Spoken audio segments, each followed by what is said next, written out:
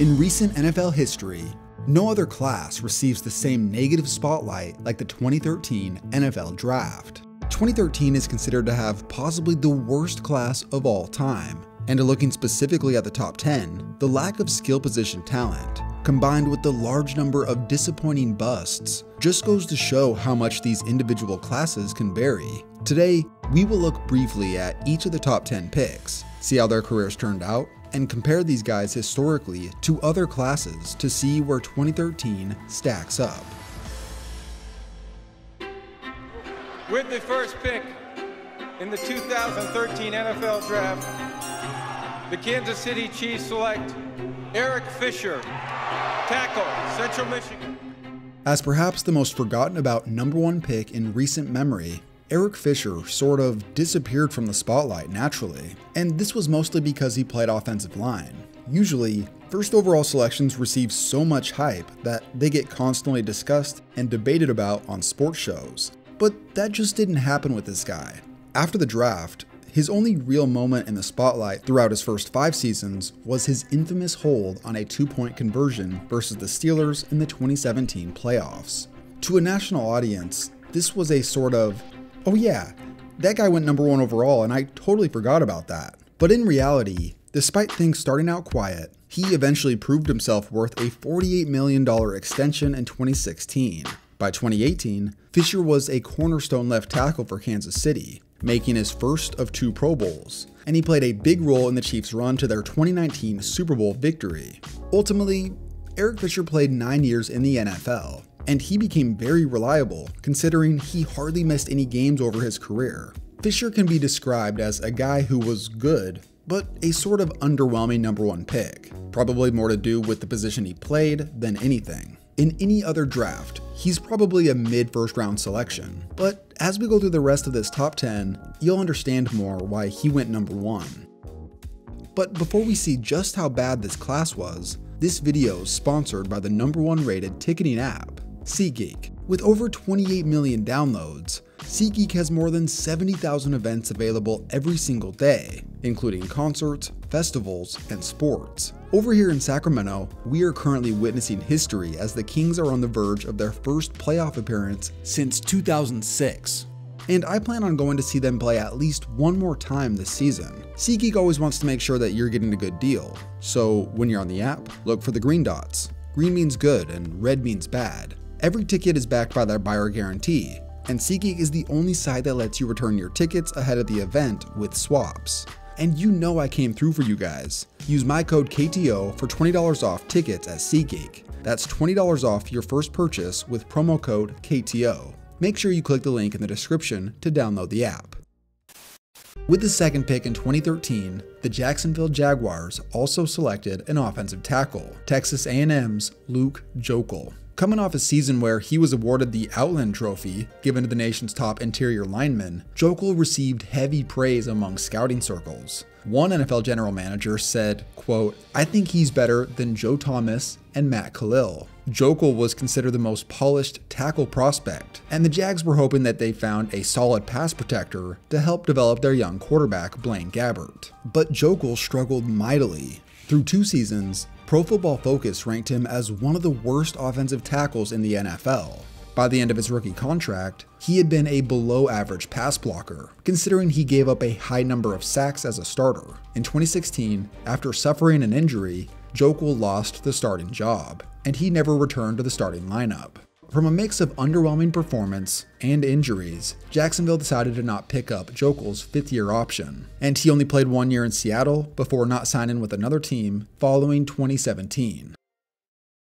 With the third pick in the 2013 NFL Draft, the Miami Dolphins select Dion Jordan, defensive end, Oregon. As a player known for his raw athleticism, speed, and versatility, Dion Jordan was a boom or bust type of prospect, considering he was more raw than most early first-rounders. But rather quickly, things fell apart. Prior to the 2013 draft, Jordan had surgery for a torn labrum, which he would re-aggravate during the preseason, and this affected him throughout 2013. He never did enough to start as a rookie, or play more than 30 snaps a game. Then the following year, Jordan was suspended for 4 games due to violating the substance abuse policy, and once he returned, he barely played.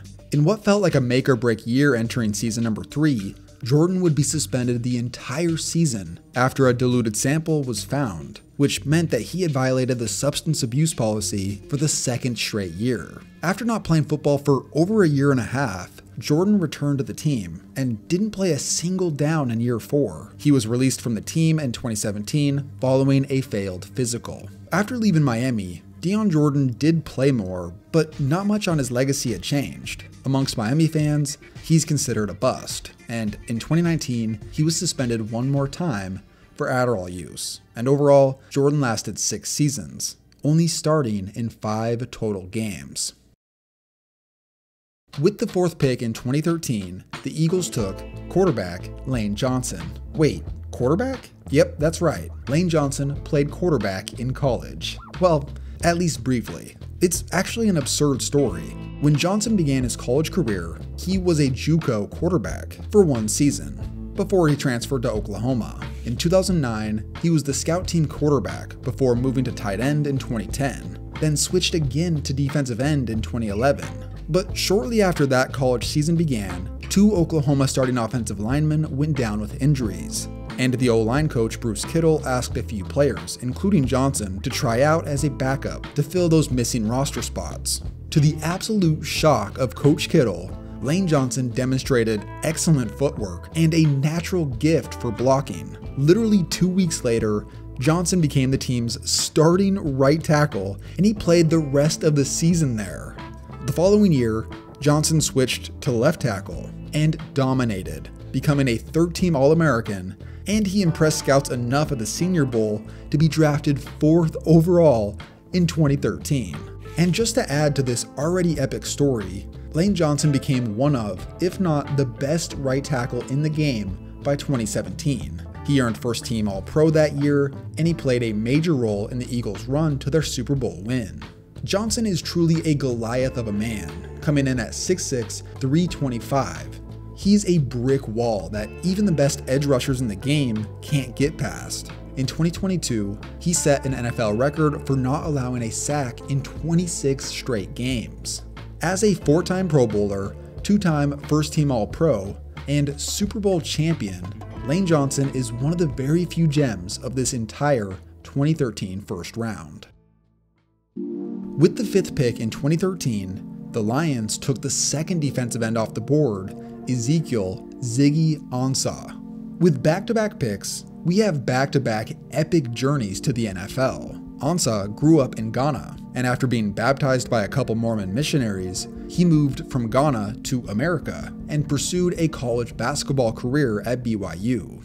Long story short, Ziggy Ansah didn't make the team, but after running track for BYU, he was spotted by the football coaches and they recruited him to come try out.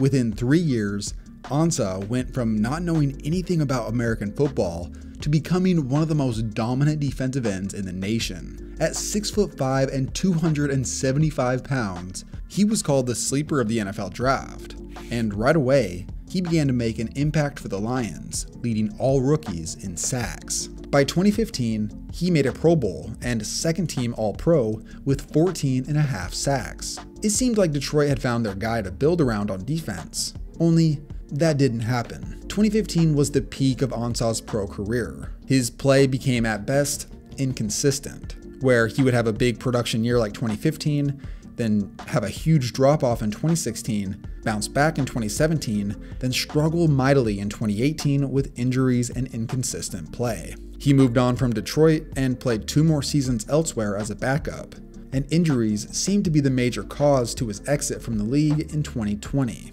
Overall, Ansah wasn't a bust. He started for 5 years in Detroit with 1 great season, but inconsistencies and injuries defined most of his career. With the 6th pick in 2013, the Browns took the first linebacker off the board, Barkevious Mingo. He was a springy and explosive 3-4 edge rusher who was described as having one of the best spin moves of the class. This felt like destiny, because the name Barkevious was truly unique, and it was a perfect match for the dog pound, or at least it seemed. Within 2 years, it was clear that Mingo was struggling to adjust to the pro game. For playing a position that should be productive, he just wasn't. His speed didn't pop like it did in college, and because he was undersized, Mingo struggled to get off blocks. By year 3, the Browns were ready to move on and traded him to New England for a 5th-round pick. Ultimately, Mingo played for 6 teams in 6 years, with only 1 year as a starter, and in 2021, his football career ended after Mingo was arrested on a second-degree felony charge of indecency and sexual contact with a minor. Those charges were later dismissed. With the 7th pick in 2013, the Cardinals selected the first guard off the board, Jonathan Cooper. Even at his monstrous size, Cooper moved surprisingly well. He was regarded as one of the smoothest athletes one scout had ever seen for a guard.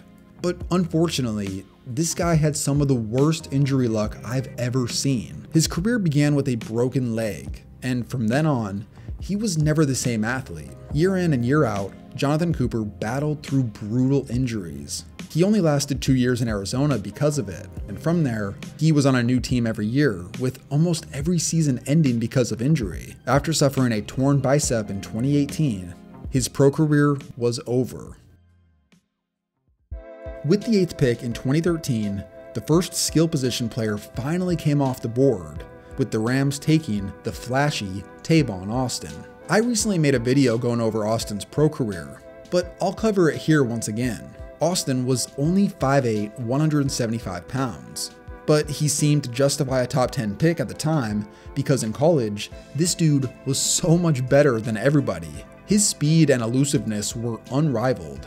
What Tyreek Hill became in the NFL is what people envisioned for Tavon Austin, but that ultimately didn't happen. In short, he flashed his skills in the return and receiving game right off the bat, and he was the Rams' utility knife for his first 4 seasons. Although he didn't play as big of a role as the team had hoped. Still, they felt that he was valuable enough to pick up his 5th-year option, and they gave Austin a $42 million extension. But with a regime change, Tavon's role became diminished, and they traded him after that, and he would go on to play the rest of his career as a backup receiver. At his peak, Austin was the Rams' most targeted receiver, but he never amassed more than 1,000 receiving and rushing yards in the same season.